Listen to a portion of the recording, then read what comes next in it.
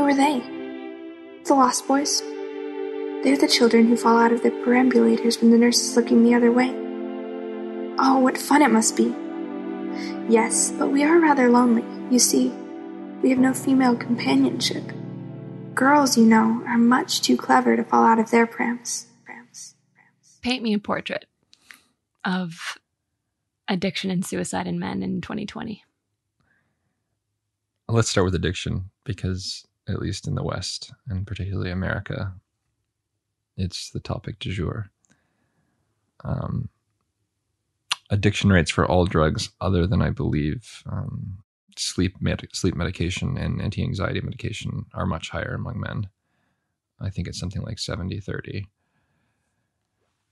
And America is in the midst of an opiate crisis. It has been for more than 2 decades now. And that opiate crisis is responsible for a decline in life expectancy of white American men, which is kind of stunning because it's like America in the first world, incredibly wealthy country, the wealthiest country to ever exist. And here you have a main demographic dying, dying without really much public notice either, which is also astonishing. Like in terms of deaths per year, the opioid crisis dwarfs the AIDS crisis. And we didn't talk about the AIDS crisis when that was happening. And the excuse was, well, it was happening to gay people, and you had to, in the 80s, that was, you know, a closeted issue and you weren't allowed to talk about it. And we thought we would do better. And here we have white men in middle America dying, and we don't really talk about it. And that's fascinating to me.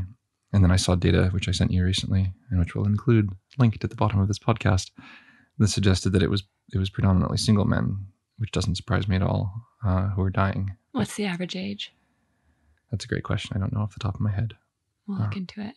Well, I know that it's. I doubt it's old, although maybe it doesn't have an age. Well, this is part of it is it's the opiate use has been creeping into high schools and things like that. I've read about that.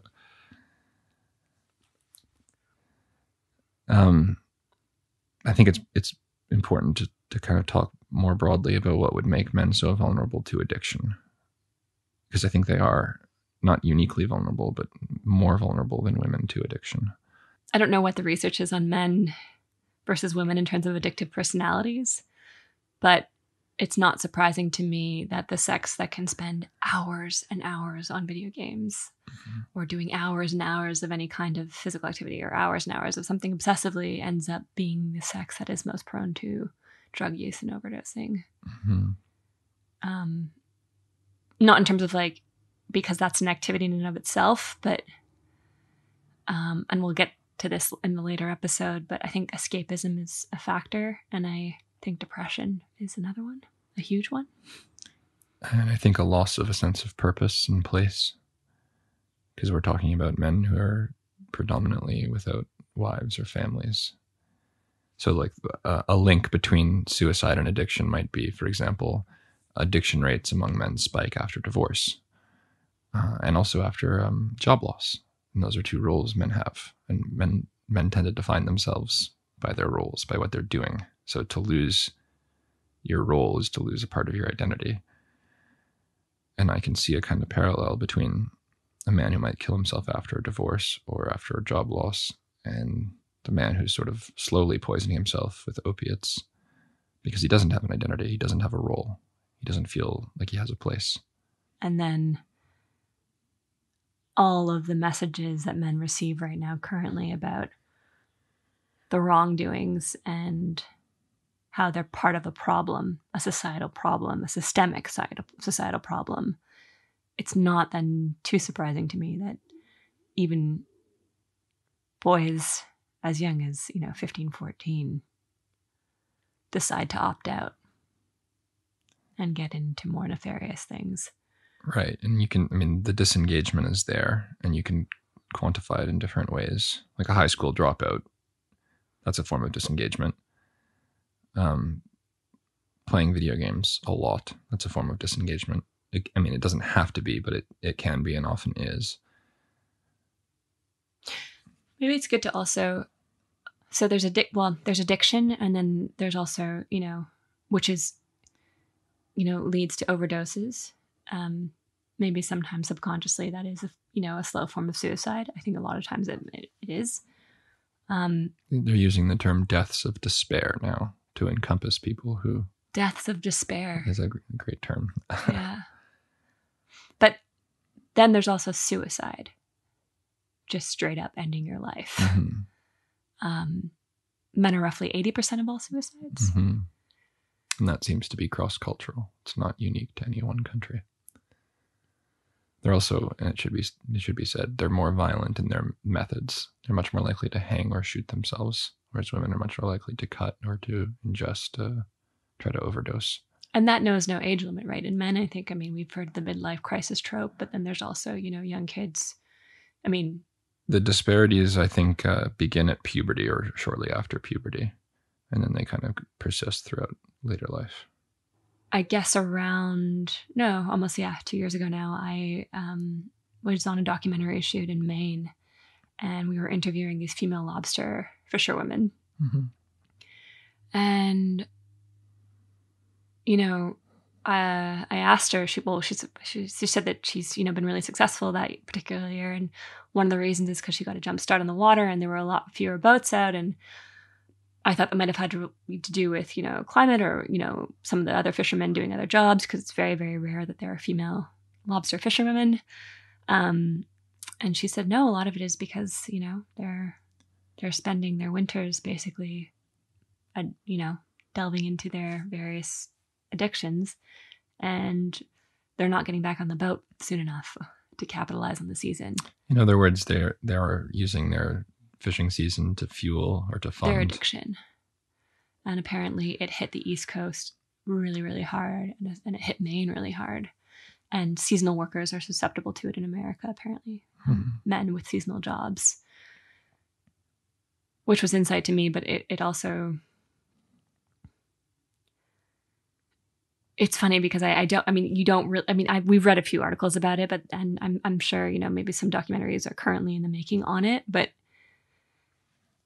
2 weeks ago, in the foyer of my building, I walked downstairs with my partner, and we saw two guys shooting up right in the foyer, and I just thought, oh yeah, it's literally falling onto our doorsteps, and you politely step around it and you keep going about your day.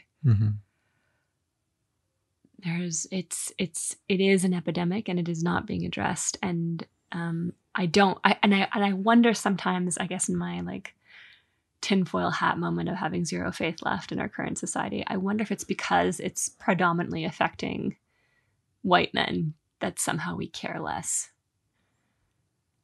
in a weird kind of subconscious reversal of, well, they don't matter as much. Could be also that it was Middle America for so long, and Middle America really hasn't had as much representation in the media, but it's happening in Canada too, or in the culture. Yeah. My friend who's an emergency doctor said most of her cases are OD cases. And that's in downtown Toronto. Yeah. Well, let's get into that maybe a little bit more. Why do you think there's been sort of this kind of blind eye to it? I think we've been hyper-focused on other things. That's what I mean, yeah. I also don't think we're comfortable discussing male pain. Actual male pain.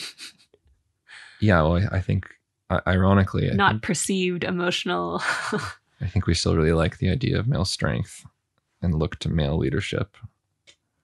And then to see male failure is frightening. You think our society still likes the idea of male I leadership? do, even, yeah, amazingly. Really? Yeah. I mean, it also, there's a strong... Where do you see that? Where do I see our society liking male leadership? I still see it in who we worship, I think. And in, it's terrible to say, Trump is an example of a strong male leader. He's the crudest version, and he isn't actually strong, but he portrays strength. He kind of, that was his angle. Machismo? Yeah. I mean, it's a gross and parodic version of machismo, but I think that was... The fake tan version. Well, just he's loud and aggressive and talks over people and cuts people off, and I'm not surprised. It would make me sad to think that we consider that male leadership.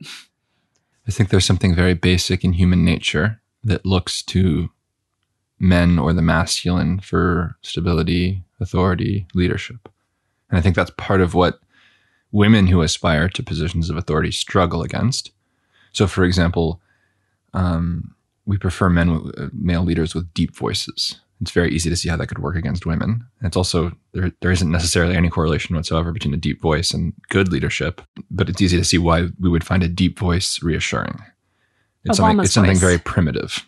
Sorry? Obama has a deep voice. And Obama was very reassuring. Very reassuring voice. He exuded competence and understanding. Mm-hmm. And he could communicate that to a crowd, which is very powerful. So yes, I don't think that goes away. And I still see, despite our kind of, let's say, antagonism towards that as well, which comes from one part of the culture, I still see that as a very basic need. And because of that, I think it's also very difficult to look upon men as weak. I think that frightens us. Frightens men. Men don't want to think of themselves as weak. And it's one of the reasons they don't talk about their pain or their suffering. They don't want to own up to weakness. It makes them vulnerable. And that's something we might argue is in their nature. I think so, yeah. And it's certainly true that survival, in a way. And self-reliance. And self I think that's a very big... in an egotistical sense, but also actually in a more, I think... Right, but so... How you view yourself as a person in the world. Mm-hmm. As a man in the world. Right. But so part of the culture rails against that and wants to, I think, dismantle any notion of that because it's systemic patriarchal bullshit. But well, I deliberately said that I think one of the things women struggle against when they're looking to exercise authority, which they have to do if they're going to ascend a career ladder, is that image of authority as being masculine. And I think that's real, and I do think they struggle against it. So to relate this all back to why we're ignoring the opioid crisis, it's because on some level, as a society, we're not willing to admit men's weakness. Yeah, I think we're much more comfortable discussing men's success, men's strengths. And I think the idea that so many men are failing so spectacularly is terrifying. And if we were to take a closer look at male weakness, male vulnerability, what makes men more susceptible to using drugs? Well, the crisis actually began, this is part of the tragedy of it, it was an overprescription of painkillers and pharmaceutical companies that underrepresented how addictive they were.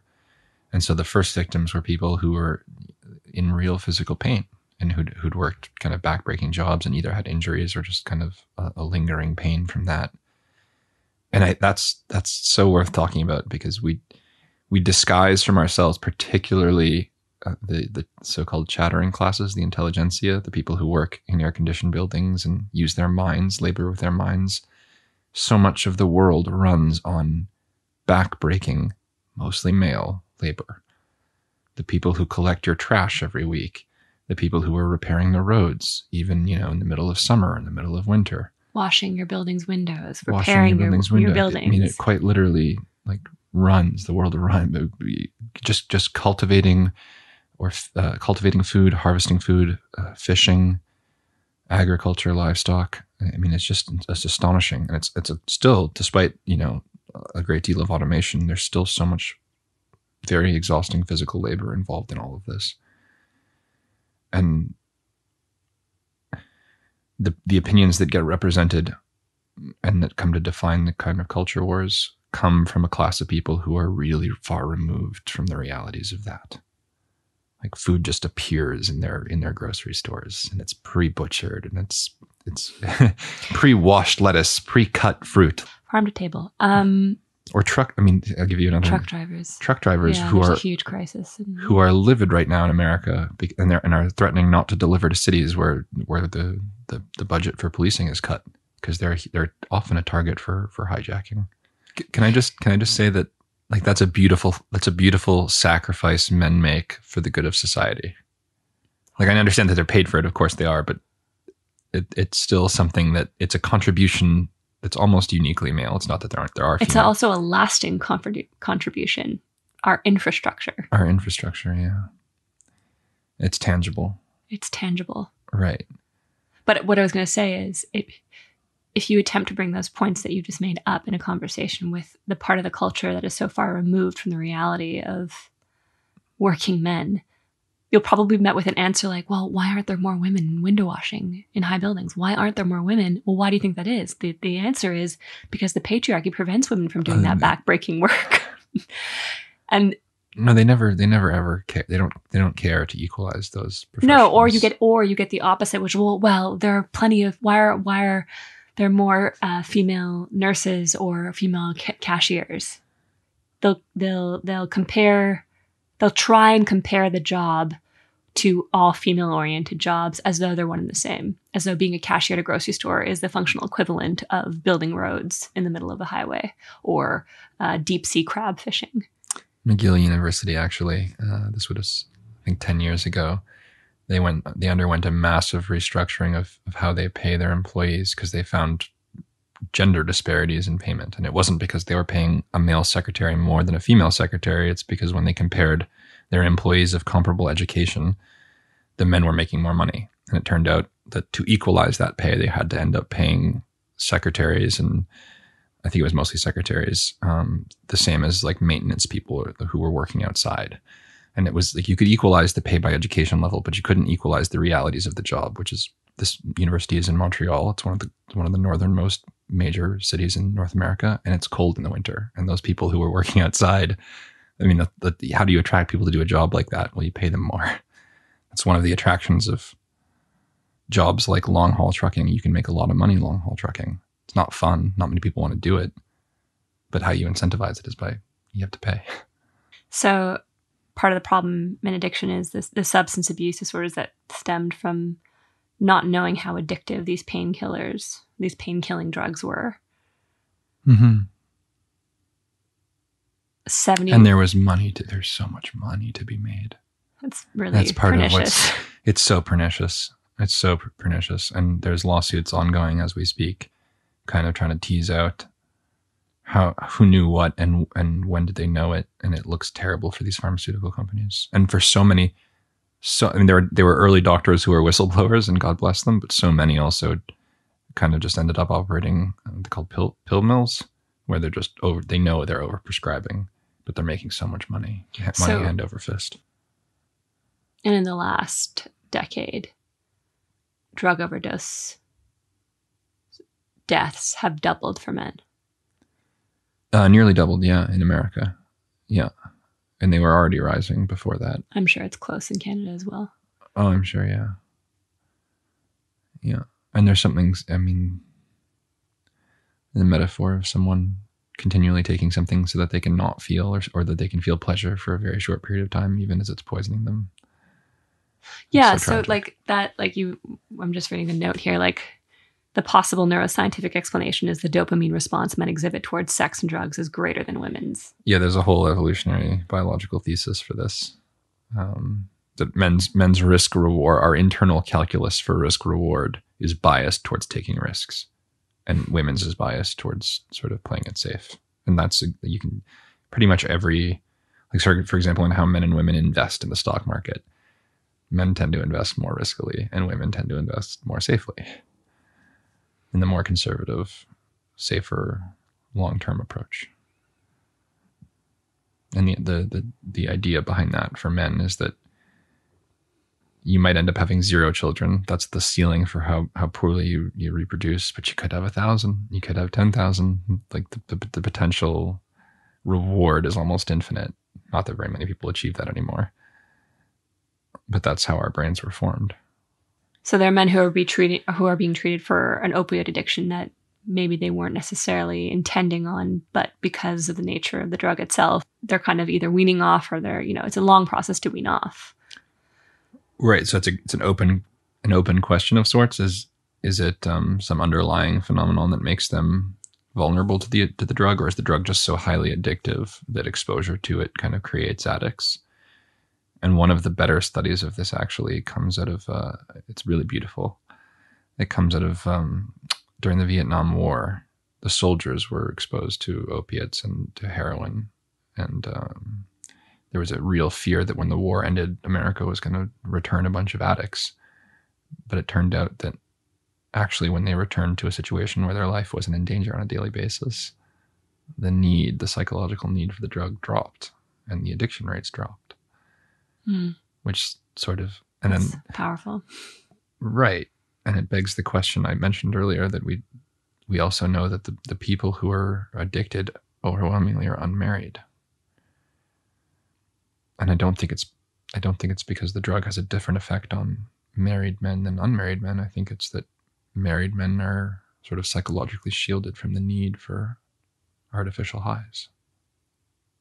When I think of addictive personalities, I think of men, funnily enough. It's the men I know who have addictive personalities. Mm-hmm. I think part of what monomania too. Yeah, guilty. I think part of what makes video games so attractive to men is that they play into that male obsessiveness and the idea of leveling up, of progressing, competition, working towards a goal, competition, distinguishing yourself. I just want to pause here to state, and it's sort of a tangent. It's 2020. By 2030, like competitive video games will be a thing in the way that competitive sports are now a thing. Like we're really like that, like, and the coronavirus has only accelerated this. And who do you think the audience will be for that? I want the audience, and also like the entire infrastructure has been set up by men. It was began as this like hobby that, you know, nerds did and computer oriented people. And then it took off among kids. And then those kids grew up and still liked playing video games. And now, like pornography, it's become this $1 billion industry, multi-billion dollar. The next Grand Theft Auto game will dwarf most Hollywood movies in its budget.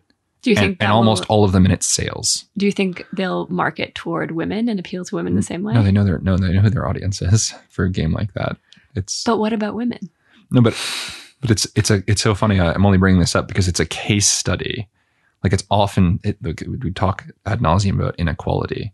All I'm saying is this industry is like at the ground level right now, but in 10 years it won't be. And in 10 years, the people at the ground level now will be in real positions of power. There'll be whole leagues and salaries, and like there'll be TV deals for streaming video game competitions, and this will be almost entirely male. And it began from just something men did as a hobby, obsessively, but as a hobby. And you think that is an exhibit A of male behavior and male personality working its will, working its natural instincts? Yes, and also and our male creativity, you could also say. Oh, of course, male ingenuity, creativity. I didn't pick the word, but there's something about that to you that is a perfect exhibit A for maleness. But also, people who are obsessed with equality, it would be much easier to create an equal industry if from the get-go there was an equal representation in who was creating the industry. But there is not an equal interest in doing these things. It's actually very, very skewed. It's very male. Which speaks to a larger point about this notion that everything has to be 50-50 in order for it to be fair somehow. And the people who who aren't interested in it. And the people who have that end goal in mind are going to be disappointed for the rest of their lives, because so many new industries form exactly like this. It's just like a fringe hobby that very few people are into, and it takes off. Just to get it maybe more personal, sticking with this idea of addictive personalities in men and men having addictive personalities, have you ever been addicted to video games in your life? Oh, absolutely. And at what moments in your life were you addicted to them?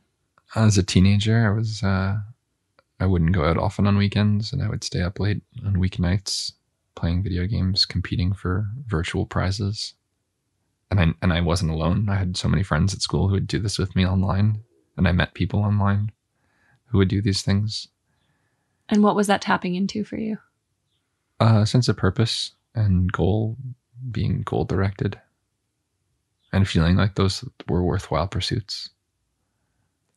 I'm going to ask you another question. You don't drink alcohol. Yeah. Why not? I would be very susceptible to addiction if I drank alcohol. You never drank alcohol either. And Never seriously. Never been drunk. In social settings, you kind of say to people like, I don't like the taste, or people don't really bother you. Or I tell like close friends. Yeah, but I think people think that like anyone who says I don't drink, there's some kind of pious. I think I'm old enough that also like if a waitress or a waiter asks me and I decline, I think there's also an assumption like he's had in his past like struggles with alcohol. So they think you're an addict. Yeah, I'm an ex addict, and no, not for me. Thank you. Can't touch the stuff. But I'm very sympathetic to men who are addicted. I think addiction itself is fascinating. But at what point in your life did you know or understand that alcohol might be something that would lead you down a dark path, for lack of a better phrase? Early on, very early on. The temptation of oblivion was strong, and I didn't trust my willpower to be able to pull myself back from that. Still don't. Would you say you have a substitute in your life currently that you're addicted to? I've been addicted to junk food. I've done the binge eating thing, as you know. And binging. And that's interestingly, by the way, like eating disorders, binge eating is the male one. Male. Like anorexia and bulimia, majority female. And binge eating is majority male? Yeah. There's research on this. Yeah. It's the male eating disorder. Which isn't to say, of course, that women don't binge eat or... Sugar. Yep. Junk food is sugar. Mm-hmm. Temporary high dopamine spike, I'm sure. And one of the things I mentioned, that example of the soldiers returning from Vietnam, but having a social setting. Like one of the indications that someone has a problem with alcohol is if they drink alone. And it's not that you can't be an alcoholic, like a social drinker is an alcoholic, but there's something about solitude and loneliness also that connects to addiction. That's something that you might try to assuage with a substance. And I think if addiction rates are spiking, it probably has something to do with a spike in loneliness, a drop in the marriage rate, and a spike in the number of people living alone. And one might argue, be bold enough to argue that female loneliness and solitude is different to the extent that I think the average female has more nurturing and emotionally oriented friendships than the average male. Absolutely. They have I don't think females they're very good at cultivating a network or a friendship. Yeah. That's one of incidentally, while we're on the subject, that's one of the reasons why historically Western society had so many clubs. There were so many things you could belong to. This was something de Tocqueville said 200 years ago about America, that everyone was a member of some club or another, some social gathering, some social meeting. And then Robert Putnam, who is a Harvard sociologist, wrote a very famous book called Bowling Alone. And he described that actually, this was, I can't remember the time period he covered, I'd say vaguely, roughly from 1960 to 2000. And he found out that even though more people in America are bowling than ever before, there are fewer bowling clubs, there are fewer bowling teams. More people are bowling alone. And that's something I can't understand why we gutted these institutions. They were so vital. They're still so vital. They provide people a sense of place. And I think they're controversial. They're more vital to men because men don't spontaneously have these conversations. They don't spontaneously cultivate friendships for the sake of having friendships. And arguably one of their weakenesses is the inability to actually extend themselves outward. Yes, we suck at calling each other, at checking up on each other. Yeah, we're terrible at it, notoriously. But that's all I'm saying is that those clubs and institutions were a venue for that. And you could attend them without necessarily, like, it sort of gave you a safety net. You didn't have to necessarily put yourself out there socially or be vulnerable emotionally. There was a place for you to go. And so our father was a member of a club that only closed recently called the University Club. And it had a dining room. And if you came at lunch, you could either come with a friend or with business partners and just sit alone. Or you could join a kind of table specifically set up in the middle of the room for people who didn't have a guest to have lunch with. And you would sit down and just have conversations with strangers or people you sort of vaguely knew. And you'd just join in a discussion. And we've lost that. And in fact, I think the internet is... It's elitist, Philip. Well, we came up with all kinds of excuses for why those had to go. And also the internet has cut into that in a big way. And I think for men as well. I think that's one of the attractions of video games to men is that that's still a place for camaraderie. the internet's become a battleground for the suffering of men. You don't even really have to look too hard to find Male there's anger. so much of it now. There are so many men who are just so lost and have no guidance and are resentful and bitter. Twitter. Male depression. Male autism. Antisocial behavior. We're wary of the boys in high school who are antisocial loners because now there's a correlation between the extreme of that kind of young man and school shootings. Yeah, this is going to be a minefield. Public shooters, school shooters. That's such a it's cruel to me because the vast, vast majority of men who could write the kind of school shooter manifesto, not about resenting other people, but about feeling lonely and isolated and unappreciated. The vast majority of them don't kill anyone. And if they do kill someone, they kill themselves. And yet the school shooter has become linked to male loneliness in the popular imagination. Well, they also come, I think we also, I mean, certainly in the wake of the last handful of school shootings, executed by young white men, there's also this kind of like vitriol about and confirmation that there's something inherently evil about the young white man. Like it's right there at the surface, bubbling away, and like all it takes is something to snap, and suddenly he's shooting up a school, and that's only white men who do that. So therefore, ergo, white men are evil. It reaffirms the narrative that's become so popular. I think also I was only trying to say that it distracts from the wider problem. Like there's another term. Yes, it does. It's a convenient explanation. There's a term that's become very popular, incel, involuntarily celibate, which is now a large proportion of men are presumably involuntarily celibate. But the actual incel community online is very, very small, but it's men like that, and they spend a lot of time kind of not liking women and expressing their dislike or their resentment. And outwardly misogynistic, language. Well, it varies. Behavior. It varies a great deal between I'm mad at the world, I'm mad at my culture, and I'm mad at women. I'm going to blame. Right, but I'm only trying to say that the overuse of that term now has made it harder to talk about these underlying issues. Like a perennial problem all societies face is what to do with their surplus men. And there always are going to be surplus men. I don't know if you know this. There are more men born than women. It was 1.05, I think. I didn't know that at all. It's fascinating. And even if there were equal, and they're not equal, but even if there were equal numbers of births, women are selective enough in who they mate with that a chunk of men, and it varies from society to society, but a chunk of men are never going to be fathers, are never going to be husbands, are never going to reproduce. And if you have no outlet for those men, and the traditional one was the military, by the way, the surplus men went and conquered the world. That was Britain's solution for dealing with their excess men, because so many of them die in the wars. But if you don't offer that outlet, then what do you expect those men to do? So you're saying that like the incels who are alone at home bitching on the internet, and I think a lot of their pain and anger is valid in the sense of how isolated and alone and left behind they feel. We're not willing to look at those underlying issues. We're just dismissing them as incels. Yeah, it's become a distraction. That actually the problem of what to do with unmarried men is a severe one, because they do end up doing, either they don't contribute positively to society. They might just disengage entirely, which is not good for them and not good for society, but it's not the same as becoming a school shooter. That's one avenue they might take. They might join a gang. That's what a lot of unsocialized men do. They join gangs, or they become criminals, or they become addicts. But you can only have so much of this before your society pays a very heavy price. And I don't know. I think we're actually at the point in America today where it's not like you need 50% of the men to do this. It might be 10 to 15% of the men is enough to just sink your society. It really might be that low a percentage. We don't know.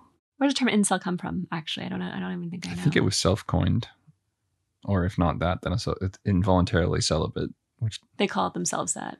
They've adopted it at least. And a lot of them do, like if you go to like the incel forums, it's a lot of it is just like an endless stream of self-pity. I was born short and tried dating being short. I was born looking ugly. You know, my facial features are uneven. Which is not unlike what we hear from the cries of the social justice warrior on the far left either. I think it's so interesting. Well, one of their constant memes is it has to do with body acceptance and how really that's been co-opted by overweight women. It has nothing to do with like people with disfigurements or surgical scars. It's like, which are far more legitimate, let's say, reasons to have a body acceptance movement. Like if you're born with a cleft palate, that's a minefield statement, Philip. It's a minefield statement. Yeah. Another minefield statement. We've gotten so fat. It's so funny that's do you know that the average woman alive today in America weighs as much as the average man did in 1960? It's amazing. And so what? Why does that matter? That's a great question. Probably doesn't do much for our love lives. Definitely doesn't do much for our health. Or self-esteem.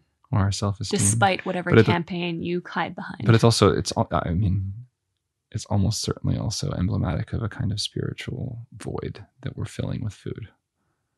And this is something you've complained. I remember you complaining about this like as a teenager going through America, that like so much of America was just strip malls and fast food restaurants, and it was depressing. It was and is depressing that the cultural, spiritual center of America seemed to have been sucked out of it. Not that Canada is free. We have plenty of that as well. But obesity, isn't it? Like the wealthy, the diabetes sections in pharmacies in America. There you go. Yeah, you entire row. Yeah. Devoted to diabetes. Yeah. There's a larger problem. It's a long row. Yeah, it's a long row.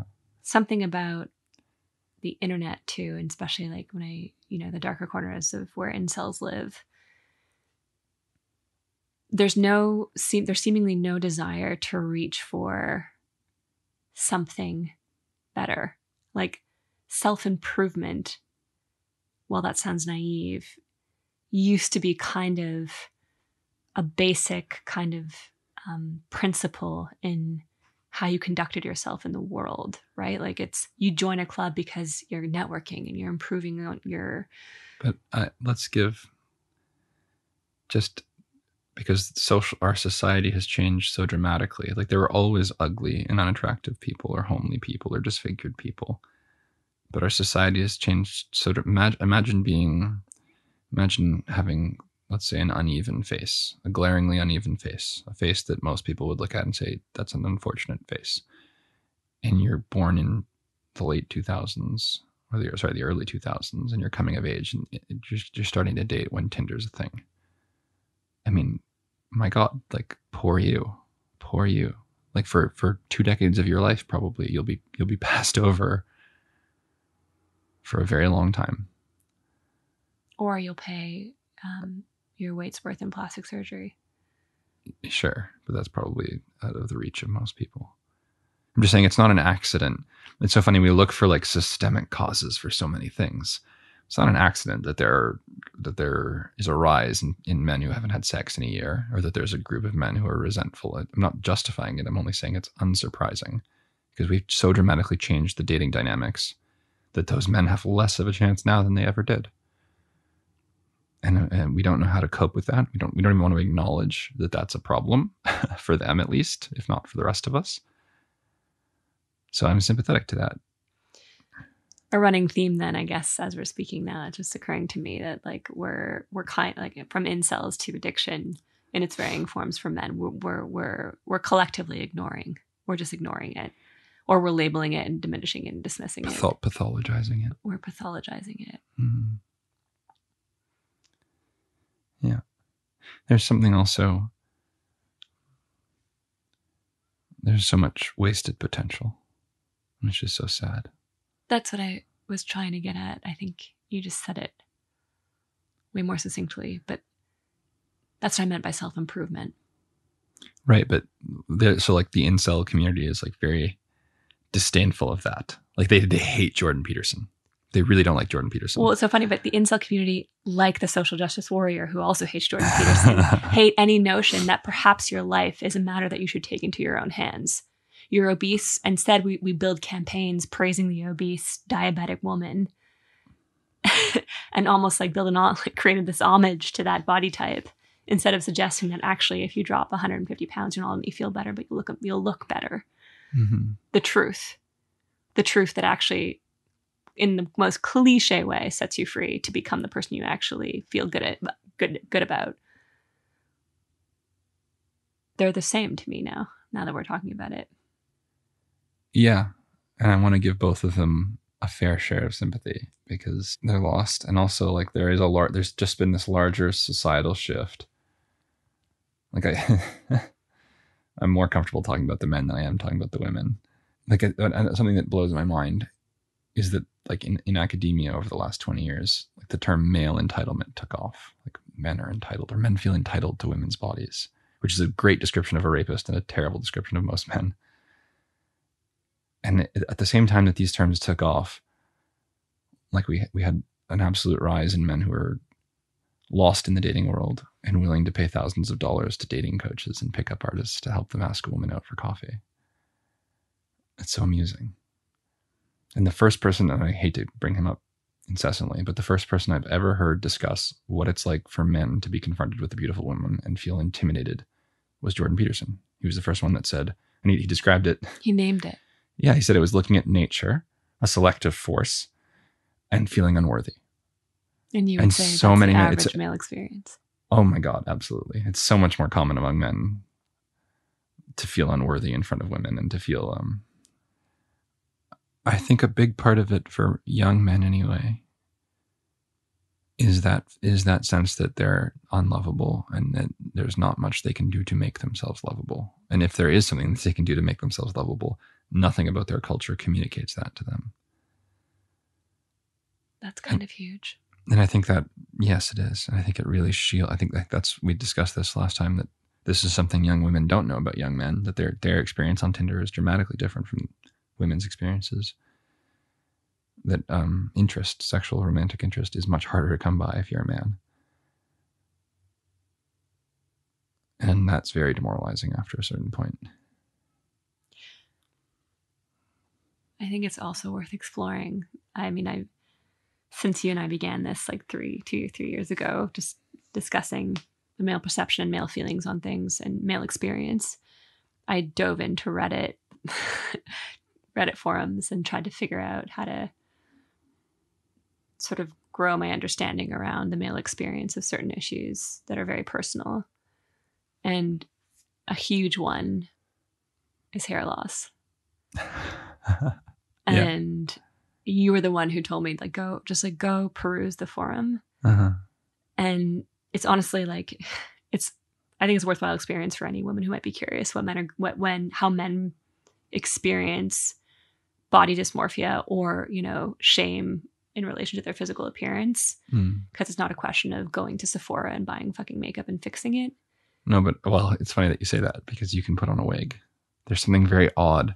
But you notice right away a wig. No, there's some amazing wigs. Well, now, yeah. But no, but hold on. I really think this is worth dwelling on. Like, short men can't wear platform shoes. That's like, you're going to be mocked for doing that. There's no, like, it's amusing to me, this, I'm going to call it a double standard. Women can manipulate their appearance dramatically. They can get hair extensions, a push-up bra, heels, fake eyelashes, fake eyebrows, mascara, the whole 9 yards, and they look dramatically different when they are fully dressed up. But there's something dishonest about a man who wears a wig. That's interesting. It's very interesting. It's like you're misrepresenting yourself, and that's...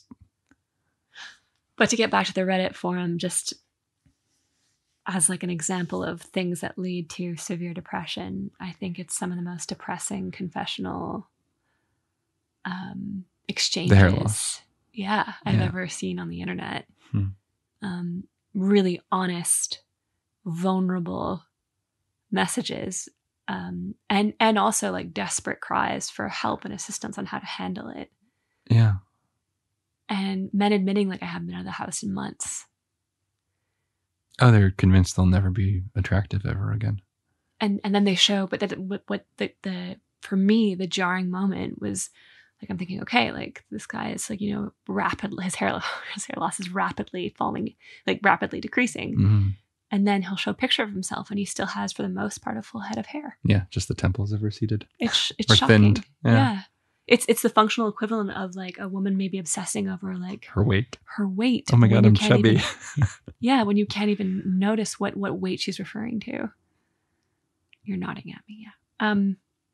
Yeah. But a lot of those men outwardly express their severe depression over this. Yeah. And it's a And I cause think of- there's zero sympathy for the most part on behalf of women or recognition of that. Yeah, I don't think we're I don't want to say that's true across the board for all women, but I mean, I've seen very little. I mean, I think but I don't think they necessarily understand how much it impacts men. That's my point. mm-hmm. I had to go on Reddit to find out. Mm-hmm. I'm thinking about what it's acceptable for us to the commentary we're allowed or not allowed to make. Right now? No, in society, like it's You mean in general? Well, like I've heard like people don't seem to like. I've heard really harsh comments about like hair loss. Like people don't seem like, not everyone says it. Like some people are just kind of. I've heard women say brutal things. Brutal things. Brutal. And about men's height. Cruel. Yeah. Yeah. I mean, I've heard men say cruel things about women and so have I. Having no breasts or whatever. There's But I've countless examples. I wonder. I don't know. I'm wondering. I have like short friends who like on Tinder will be directly told like, you're too short for me. Like they don't even try to disguise what they're saying. Yeah, the double standard is that if a man were to really express what they thought of a woman physically, she would take that, post it, and send it to the nearest newspaper. And I don't know about that. I'm just saying. No, but there would be an extreme reaction, as this is somehow like culturally unacceptable for you to criticize my physical appearance. But a woman is allowed to have the highest standards possible. Or just encouraged to vocalize those standards, even at the expense of a man's feelings. I don't know. I have limited personal experience and some secondhand experience. I'm just